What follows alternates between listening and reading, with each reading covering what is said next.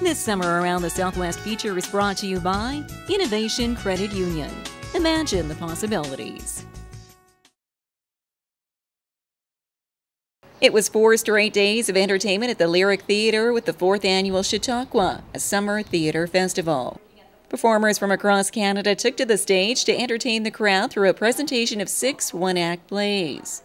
From the recollection of old-time miners and Dying Hard to the climatic performance of Little Room, the weekend lineup offered something for all tastes, with organizers hoping to rekindle the old days of Chautauqua and its role of bringing the arts to the community. Back, I believe it was in the 1920s that it first started, and they used to have a tent that would go around where they would have the professional plays, but they would also have the local talent, and so that's what we're trying to duplicate here.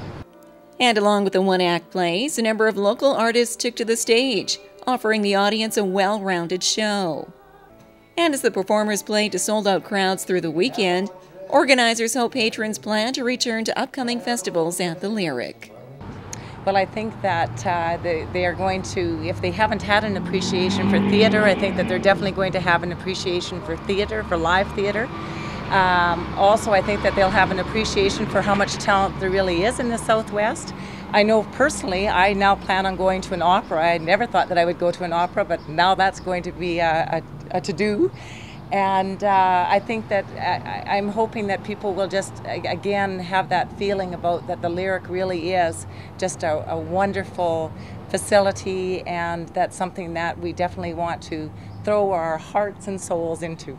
The 4th annual Chautauqua, a summer theater festival, was hosted at the Lyric Theater and presented by the Southwest Cultural Development Group.